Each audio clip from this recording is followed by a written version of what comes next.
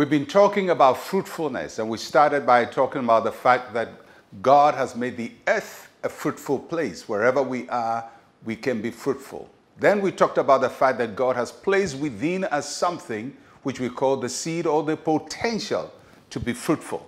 So now we're taking it from there to talk about what kind of fruit to produce.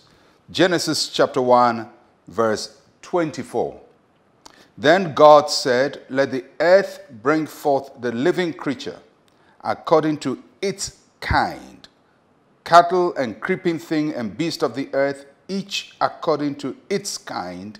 And it was so. Our minds produce ideas, our hands manufacture things, and our lips produce words, and our spirits produce morality and ethical behavior. These are some of the things we can be fruitful in, to be productive in. But in our passage today, it says that everything produces after its kind.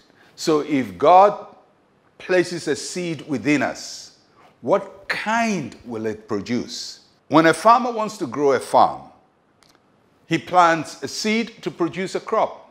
So if the farmer wants to cultivate corn, he plants corn seed. Why? Because the corn seed will produce the corn fruit. Everything produces after its kind. So the whole idea is that when God gives you something from within, the potential, what we call the seed, it will only produce after its kind.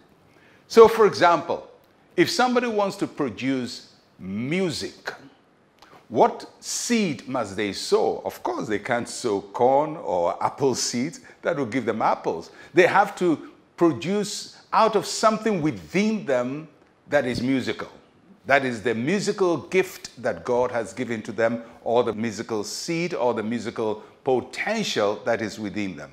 So we produce after our kind. For a person to be a doctor, the seed of a doctor must be in them. The person to be a nurse, the seed of a nurse must be in them. The person to be a pastor, the seed must be there. Usually we call the seed a calling, or a gifting, or a talent, or an ability. However we call it, we mean that the person has the potential to become it. If a pastor has a calling, it's the potential to be a pastor. If a nurse has a calling, it's the potential to be a nurse. So everything produces after its kind. So God has given to us, each one of us, something within us. What he has planted within us will produce after its kind. The problem is sometimes we have something within us, but we want to produce what somebody else is producing their kind, and we don't have the seed for it. So our life becomes a meaningless pursuit, trying to mimic people, imitate people. God has created us in such a way that each one of us can excel somewhere. We may not all excel equally in the same field, but each one has a place of excellence that they must pursue. It's great to go to school and learn something. It gives you training. But it's better that your training is in line with your potential. Because when you do that, then you become fruitful. The seed God has given to you and your training are all in agreement.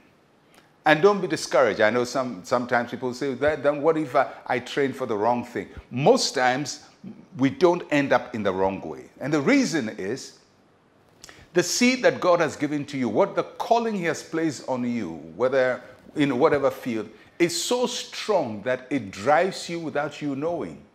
So it leads you, so you find that your aptitude, your thoughts, your thought pattern, the things that you have passion for, the things that you gravitate towards, all of it lead you one way or the other to land at the place God has called you to be.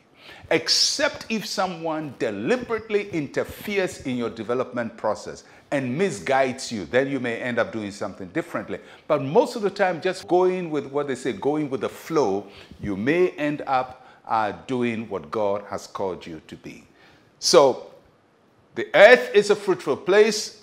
God has given us the potential, the seed, and whatever God has put within us can produce what it is designed to produce. It will produce after its kind. So don't be afraid about whether your life can be fruitful or not. It will be fruitful because God has invested so much in you. Let us pray. Say with me, Heavenly Father, help me fulfill the assignment for which you created me. I want to be the best for you. In Jesus' name, amen and amen.